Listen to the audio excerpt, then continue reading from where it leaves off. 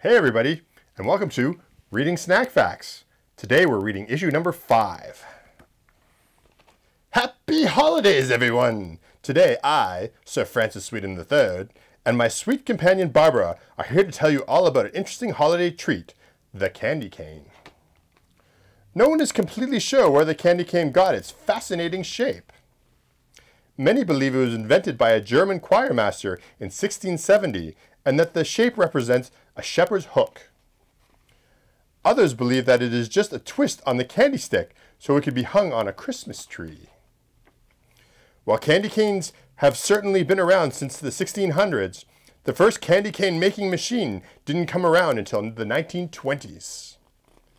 Thank you for coming on this sweet adventure and happy holidays, everyone! Thanks for watching Reading Snack Facts. If you want to pick up your own copy or the micro copy, go to candycritic.org and find a link.